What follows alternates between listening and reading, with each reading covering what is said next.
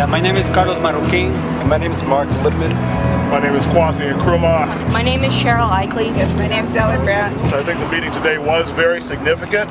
I think that the primary significance of it was that Wells Fargo felt it was necessary to meet with representatives or activists in, rather, the Occupy movement.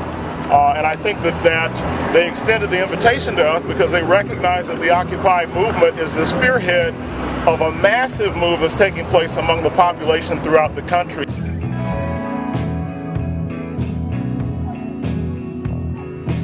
It was a meeting in which we presented to them the frustrations of millions of Americans, families that continue to struggle with their mortgages, continue to struggle with their foreclosure issues.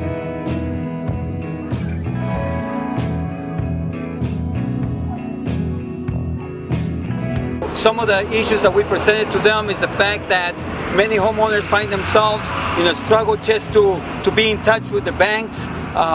The system that they created in the loan modification process that is failing, that people continue to be denied modifications. It was presented to them. They understand that there are issues that homeowners continue to be disconnected with their banks in the whole process. So they have promised us that they're going to look into these business practices.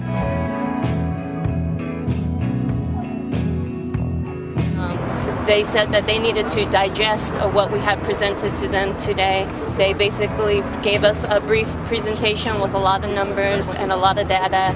And I think for us, we all have worked with families face to face. We see the suffering that they have in the community. What was completely missing from this discussion on their side was any sense of empathy for the enormous struggle, the pain and the suffering being felt by the hundreds of thousands of families in this country and in this state who are on the verge of losing their homes. There have been 12 million foreclosures in the United States in the past 6 years.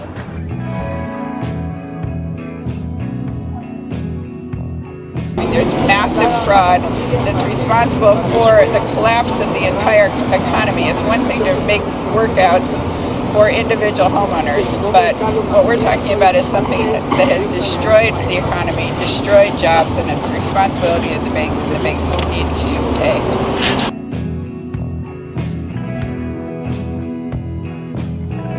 They do not equate their foreclosures to actual families and people. That shows a real disparity between the 1% and the rest of us.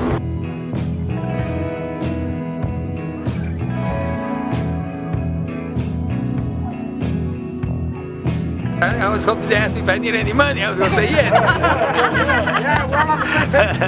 Yeah.